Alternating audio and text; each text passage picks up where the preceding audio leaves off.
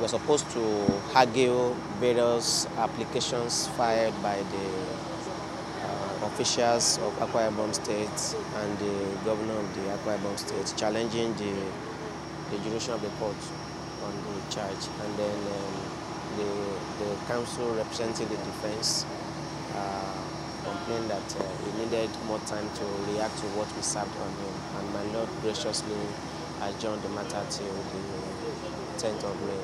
And then there was an application filed by the applicants to enable him travel, which my Lord also considered and granted. And then also we agreed that anytime the defendant is traveling and the matter is coming up, if there is any conflict, the date of trial will prevail. So we do not see that as delaying the trial at all. So there's not going to be any problem. We directed that if the defendant must travel, he must inform the executive chairman of the commission for his next reaction.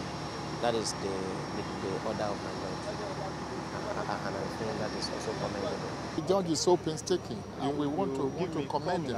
He's a mature judge. That's all we can say. Very mature. That's all. Okay, concerning the passport being released, so what's your take about that? The application for the passport. Okay. Very okay.